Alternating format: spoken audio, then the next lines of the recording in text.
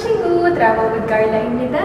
I'm now here in Tagaytay in SMDC Residence and we're going to tour you around the Urban Suites Tagaytay. Let's go!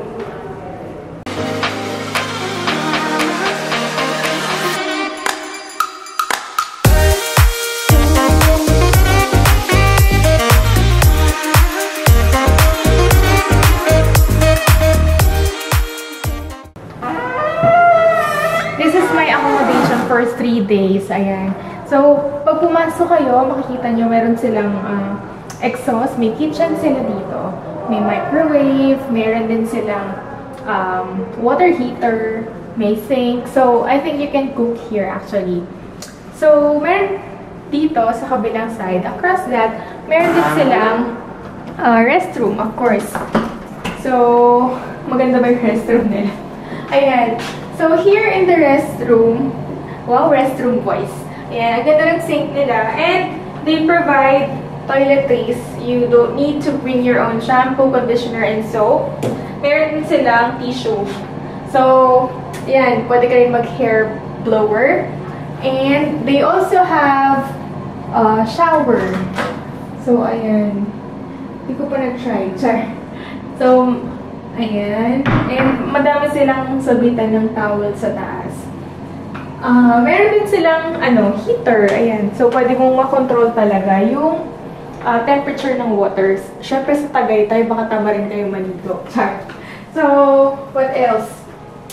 Here, they have ref. And meron silang space for dining. So, nakakatuwa na spacious talaga siya. So, if you have another person with you, pwede kayo ditong kumain. And, dito naman yung, yung living room. Pwede kayo mag-Netflix and chill. So, they use smart TV, kaya, hindi ka maboboard. Okay? Anyway, so, let's go inside my room. My room talaga.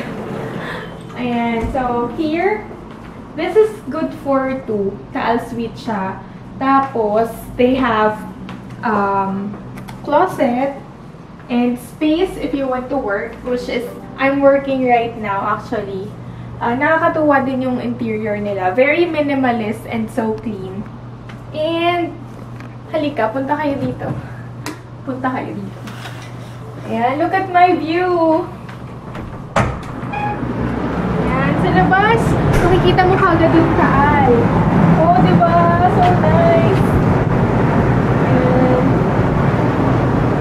Tapos, malapit lang to sa mga malls. Ayan, Summit Ridge. Natatala ko yung Starbucks. Ang daming restaurants. May Jerry's Grill. What else? Dito rin, meron din silang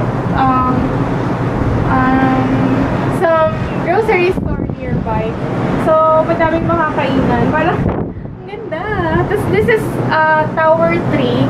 Sa taas nito may Sky Lounge. So, ayan. That's it. And, I hope you enjoyed my short room tour. At gumaganyan pa yung buko kasi dito yung exhaust fan. So, let's go. Ayan, pwede ka dun mag-chill. And, since I'm on my workation, I have to go back to work. And thank you for watching, everybody. And see you on my next vlog. Bye!